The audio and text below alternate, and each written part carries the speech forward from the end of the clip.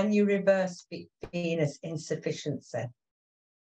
Leanne, I've spoken quite enough for now, but I'm quite happy to jump in later. Why don't you give this one start with this one?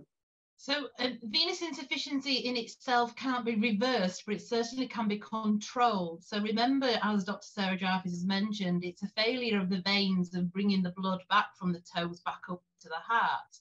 And actually, we can do very minimally invasive interventions within a vascular service to actually control and reduce the amount of hypertension. Believe it or not, you don't need half the veins in your lower legs. We can very easily ablate. That means simply removing the blood within the superficial venous system. The blood still returns by the deep venous system with no problems at all. So we can't reverse it, but we've got minimally invasive interventions that can help it. And don't forget, whilst you're waiting for all of these, in terms of being seen by vascular and your intervention, the use of compression hosiery can help to support your veins, helping to push that blood and squeeze that blood back up. And that starts to reduce that inflammation that Dr. Jarvis has talked about. So it certainly can be intervened on and controlled.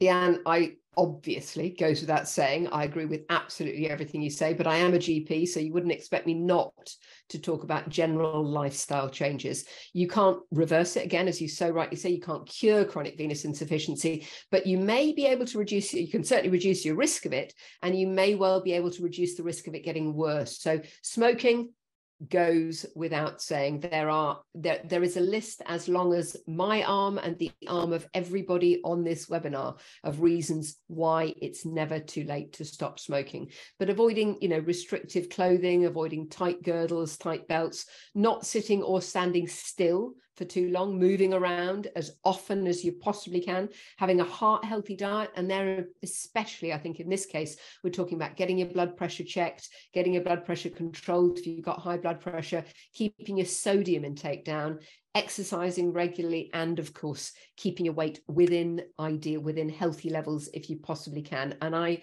am very well aware nobody can be a GP for 32 years without knowing that that is easier said than done. But it really, really does make a difference if you can reduce that. If you've already got it, I think I would suggest that in addition to all the things that you've pointed out, elevating your legs above the level of your heart, which will allow the blood to flow back, because let's not forget that the blood flows out of your heart at very high pressure through your arteries. The issue arises when it's trying to get back to the heart, and the pressure inside your veins is much lower than it is inside your arteries. But in addition, of course, it's also, if you're standing or sitting with your legs down, trying to get back against gravity, and that makes it a great deal harder. So keeping your legs up, but moving your legs will really get those muscle pumps in your thighs, in your calves rather, working, and that'll help to get the blood back. And then likewise, checking your skin every time you shower, and particularly talking to your doctor if you get any new ulcers, because that is just so important. If you have venous leg ulcers, it is not enough just to say, oh, I'll have a compression stocking. And I appreciate they do a fantastic job, but we can't stop at that. You do need to get it assessed properly.